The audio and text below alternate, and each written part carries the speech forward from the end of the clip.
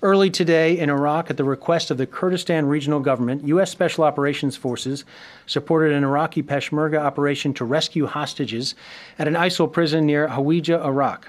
This operation was deliberately planned and launched after receiving information that the hostages faced imminent mass execution.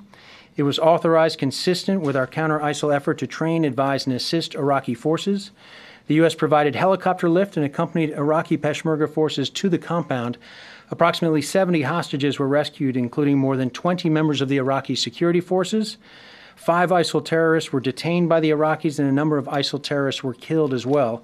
In addition, the U.S. recovered important intelligence about ISIL. 1 U.S. service member was wounded during the rescue mission, acting in support of Iraqi Peshmerga forces after they came under fire by ISIL. He subsequently died after receiving medical care. In addition, 4 Peshmerga soldiers were wounded in this operation.